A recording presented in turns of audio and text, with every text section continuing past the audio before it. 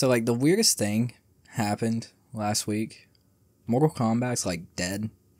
Now, it's not, like, officially dead. Like, NRS, WB, they haven't came out and been like, yeah, the game's over. But, like, a very credible leaker in the community came out and was like, bro, we were supposed to get a Combat Pack 3, DLC, like a campaign expansion part 2. It was going to be, like, only MK characters and one guest character. It's just not happening now. Like, that's kind of wild, dude, that we got that type of information just, like, felt like a dead week. And then, boom, there it all is. I really don't think the reason is going to surprise anyone, though. Chaos Reigns, it wasn't the only reason, but it was one of the more major reasons. Sold so poorly that it basically just, like, they were like, nah, we're done. And, damn, that's just, like, the track record with MK1, right? Like, this super frustrating development cycle and launch and everything else. The launch and, like, the development for the game, the design for the game, have been, like, the big downfalls for me. And I feel like a lot of other people who aren't, like, professional, but, like, are, like, good at the game. They keep up with a lot of fighting games. You know, they're just in the community, maybe not professionally. But, like, the sentiment was, like, this game, it's purely balanced for Evo moments, right? Like, we have these super long, crazy-ass combos that do no damage. So it's like we can have, like, 4 different Evo moments in one match. We have all of these comeback mechanics. Not all of these comeback, not as many as MK11, but we still have Fatal Blows. This super slow, like, hard to open people up, slow footsie, slow neutral. It's just been super frustrating development cycle. It's super frustrating launch for me. Like, the game launched pretty bad. You could barely find an online match. Super frustrating. It didn't matter if it was ranked or casual. Like, you just couldn't find a match. I sat there for like 2 hours, multiple different times, trying to find one match in player and ranked match. Couldn't do it. Super frustrating. Kenshi was a lot of fun at the beginning. But I think on top of that, like, Combat Pack 1, like, the beginning really amplified those problems with, like, Omni-Man and Homelander, you know, a bunch of the different characters in Combat Pack 1. Pretty much everybody for me except for, like, Takeda. They just weren't that fun. It kind of amplified the problems I already had with the game. Like, they had, like, one combo route. They didn't do a whole lot of damage. Their neutral kind of sucked. Like, it was just boring.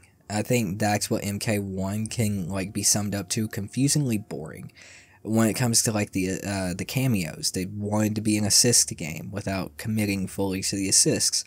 They can't do what assists can do in Dragon Ball or in Marvel. Like, they're only assists in the nature that you call them out mid-combo sometimes, or sometimes specific assists or cameos you call out for, like, neutral gain, but even then, like, the neutral gain that you get isn't really gain like it is in a fight, like an assist fighting game where, like, you call out, like, a projectile assist and you gain ground in the neutral because of that, or you gain the screen, whatever. Like, you can't do that in MK1. You get locked into one spot.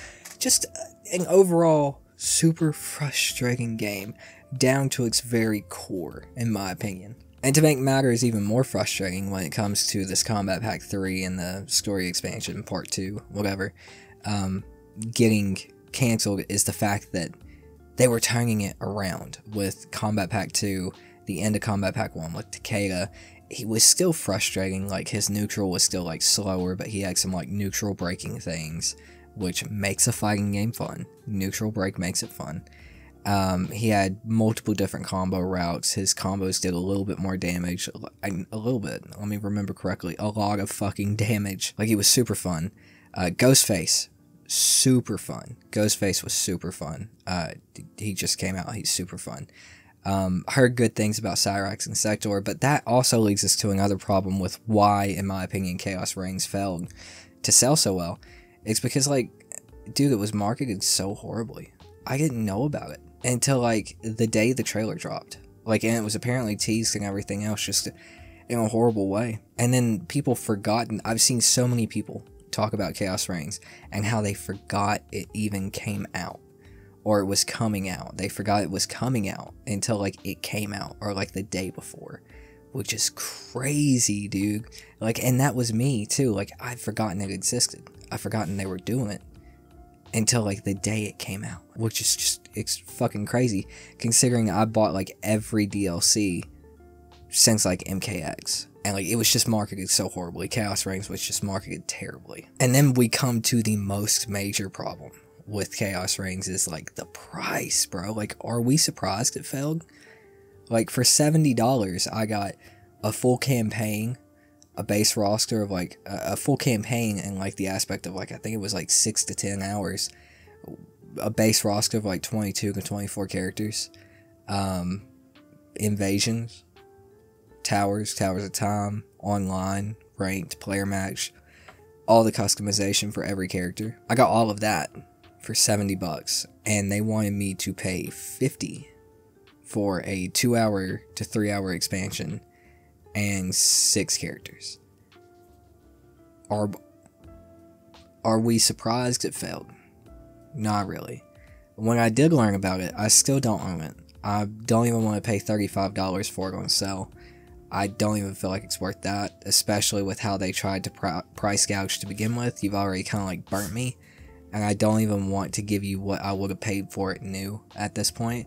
I'd rather wait until it goes on sale like a year from now for like $20, and then I'll buy it and play it.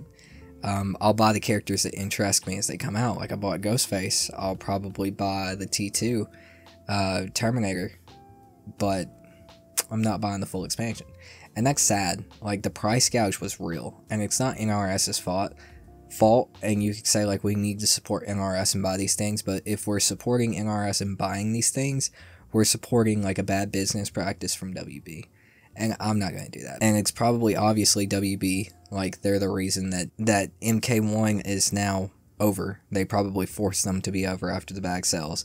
It's not going to have that potential for that MKX patch to change around the game and make it more fun and more open with what you can do. And because they're so focused on their big IPs like Hogwarts Legacy, this came out a couple weeks ago, Hogwarts Legacy, that franchise, Batman, Mortal Kombat, and another one, no mention of Injustice. We're not going into an Injustice game. We're going to go straight into another Mortal Kombat game. They're probably not going to have time to develop it. It's a fucking mess, man. And it's been a mess since, like, MK11, in my opinion. Probably Injustice 2. That's when we started to see, like, the trickle downfall. But MK11 is when it got bad. It was not fun to play. A lot of people could tell that from the first time they put their hands on it. Not fun to play. Combos weren't there. It was balanced for Evo. So many defensive measures that you could take. Comeback mechanics. Combos did no damage. Crushing blows. Fatal blows. Like, all of that. That was the start of the downfall.